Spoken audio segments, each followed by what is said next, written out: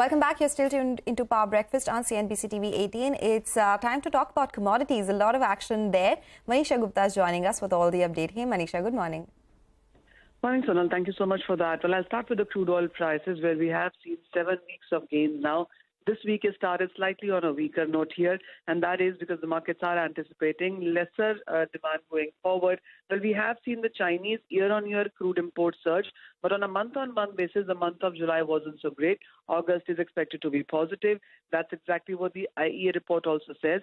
They say that the global demand in month of June was 103 million barrels per day, which is a record, and July wasn't so great, but in the month of August, you could be looking at these strong numbers yet again.